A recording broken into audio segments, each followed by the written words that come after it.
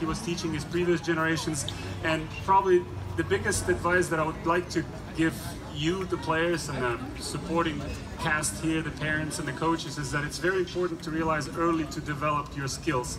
I was focusing way too much about winning tennis matches, whichever way possible, and I wasn't even a good junior by the time I was 17 and 18, and it took me a while to develop and start understanding how I'm going to be winning tennis matches when I turn pro.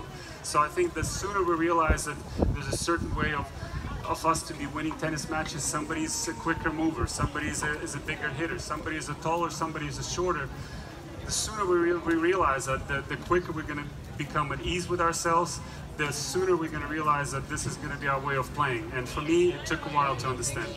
Yeah, for Max, I don't know if you saw him play singles when he was top 20. He decided his style of play was to come to net on everything. Yeah, literally his opponent's first serve, he would hit it and run in. There was never a ground stroke. This was after a while. Nick, for years, tried to hit me forehands from the middle of the court. And for me, it was more natural to just get around and hit a backhand. And therefore, I eliminated that part of the game, and it just started coming forward by the time I was 16 or 17.